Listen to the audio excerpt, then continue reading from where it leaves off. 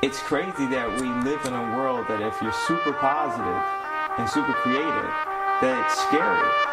So what does that tell you about the mentality of most people? If you're scared of like positivity. Still listening to rave on cassette tape. Stuck back in the day, I'm on the next wave. I'm on the next stage, I want press plays. Flex to impress the guest in a press stage. Said I'm tired of stressing for the less pay.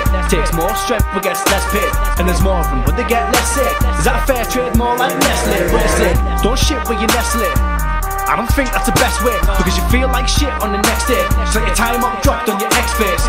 Anyways, I'm in a wreck state, living life on top as a reprobate. There's no stop, no rest place, no rest for the wicked, just fresh grip. Yeah. Sometimes try to hide all the feelings inside of me.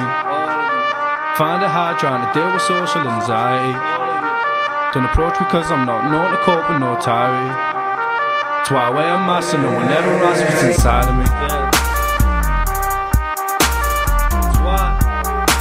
That's why I wear a mask so no one ever asks what's inside of me.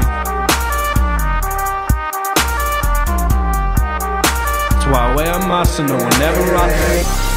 Everything I did failed.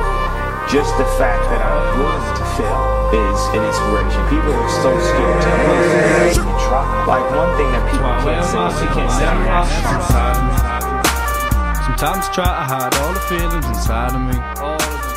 Find it hard trying to deal with social anxiety.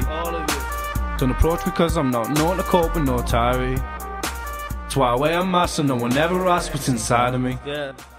Sometimes try to hide all the feelings inside of me. All of them. Find it hard trying to deal with social anxiety. All of you. Don't approach me cause I'm not known to cope with no tirade. That's why I wear a mask so no one ever asks what's inside of me. Yeah.